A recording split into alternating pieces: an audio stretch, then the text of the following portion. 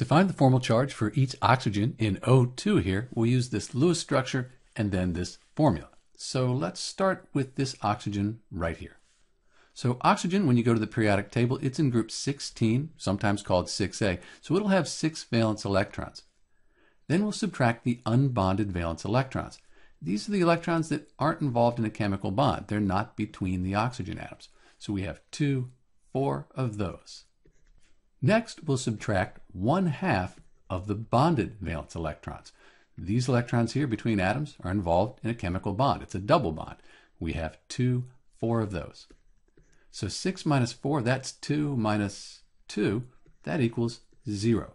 So the formal charge on this oxygen right here is 0. This oxygen here is identical, so its formal charge, that's going to be 0 as well. With formal charges, we expect the more favorable or likely Lewis structure will have formal charges of 0 or very close to 0. So that makes this the Lewis structure for O2.